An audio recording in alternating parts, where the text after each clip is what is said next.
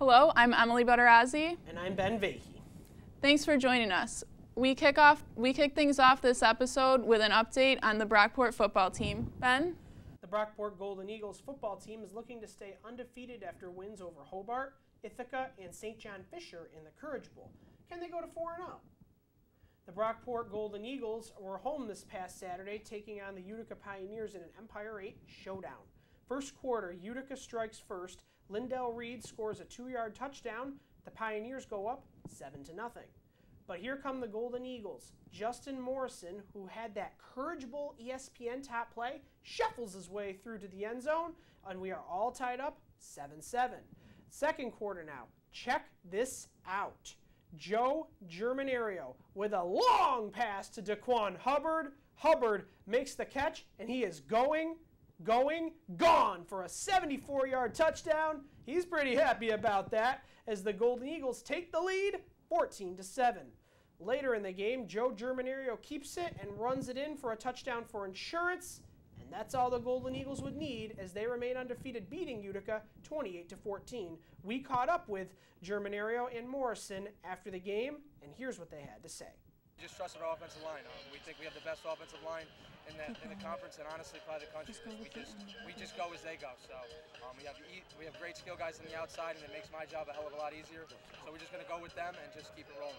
The whole line just opened up the hole, and our fullback Cooley just cleared it out, and I just saw daylight.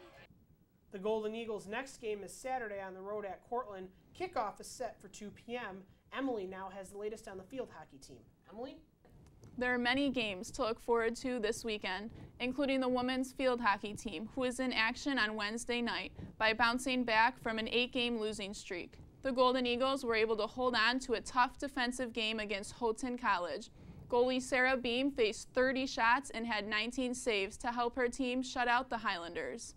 They look to keep this momentum going into the weekend as they face a strong 5-3 Cortland team at home on Friday.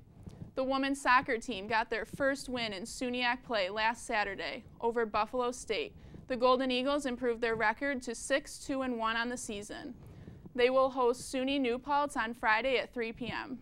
New Paltz has lost their last 3 games, 2 of which in conference play.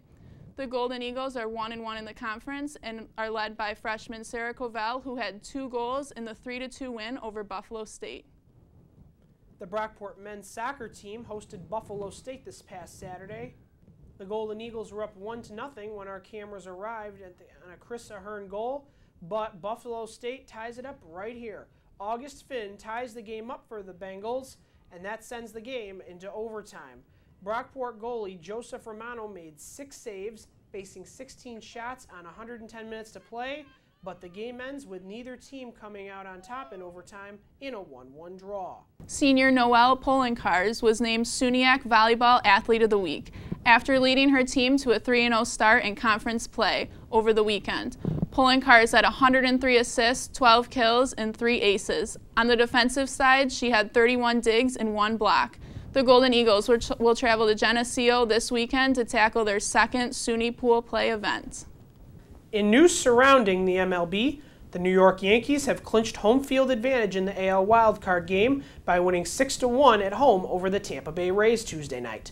Aaron Hicks robbed a home run from Tampa Bay in the first inning, and Starlin Castro hit a 4-run home run in the second inning as the Yankees are hoping to clinch in the AL East. The Boston Red Sox, a division leader, lost 9-4 to the Toronto Blue Jays at home. That puts the Yankees 3 games back behind the Red Sox, so it should be very exciting the next week to see what happens in the AL East.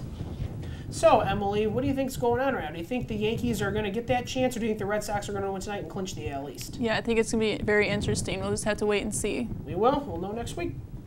Well, that is all the news surrounding Brockport sports this week. Make sure to check us out weekly on the Talon Television YouTube channel. Also, follow us on all of our social media pages. Thanks for tuning in. I'm Emily Butterazzi. And I'm Ben Vahey for Talon Sports. Thanks for watching.